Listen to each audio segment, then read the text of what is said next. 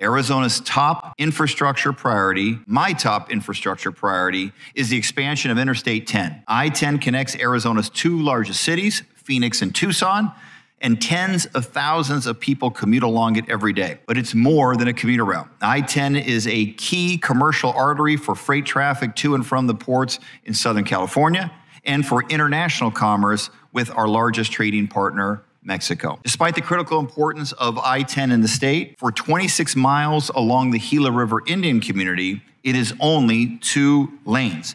Any Arizonan who has driven this stretch will tell you that is not enough. The congestion and traffic are horrible, and it is a safety hazard. A single crash can back up this highway for many miles. Even standard rush hour traffic causes significant backups in this corridor that would be averted with a 3rd lane in both directions.